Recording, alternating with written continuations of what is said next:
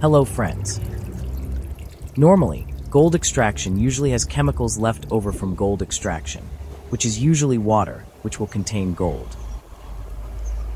Today, I have a technique for separating gold from chemicals left over from gold extraction.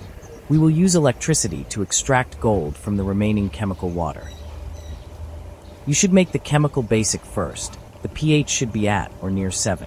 We will use electricity to pull the metals in the water to stick to the plate.